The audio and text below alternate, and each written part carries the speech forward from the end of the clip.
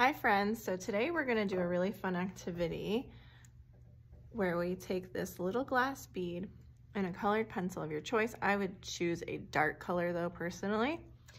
And we are going to start the bead somewhere. It could be in the corner, in the center, off to the other side.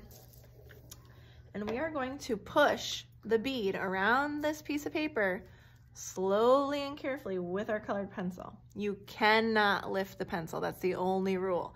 Once it hits the paper, you cannot lift it. This is going to be a continuous line drawing.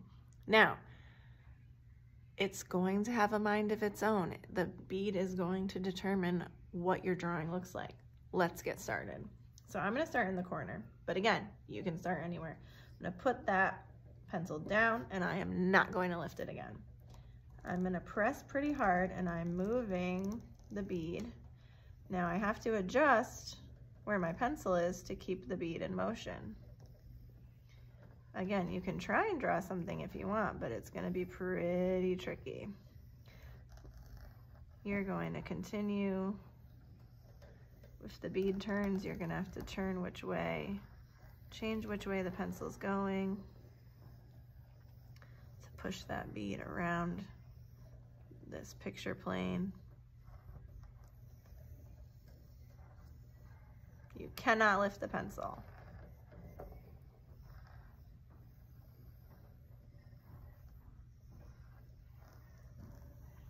A continuous line drawing is a drawing that has no breaks in the line. The pencil or drawing utensil does not leave the paper once.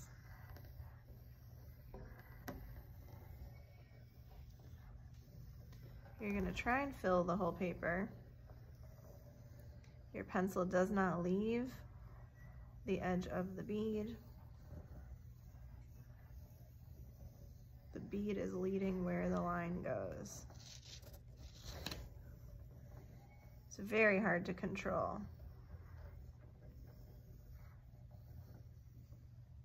And I'm going to stop there. That looks awesome. All the shapes are very organic. I love it. Now you're going to use colored pencils or crayons to color in some of the different shapes that you've created here. I want to use an analogous color scheme, which is colors that sit next to each other on the color wheel or the rainbow. I used a purple watercolor pencil. So I'm going to use different shades of purple and blues to color in my piece. And I'm just going to have some fun with it here. I might try and do some shading in the different shapes, leave some blank. But I'm going to try and highlight some of these really interesting organic shapes that I created here. So I'm going to kind of mix two blues in this shape.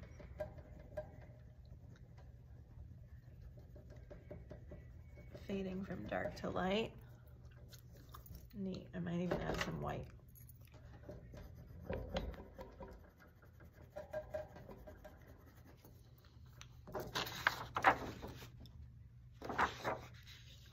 Maybe I'll do like this pink, purple, and purple down here.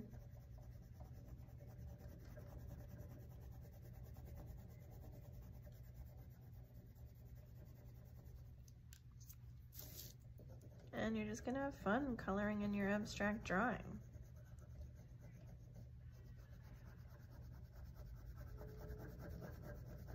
Can't wait to see what yours looks like.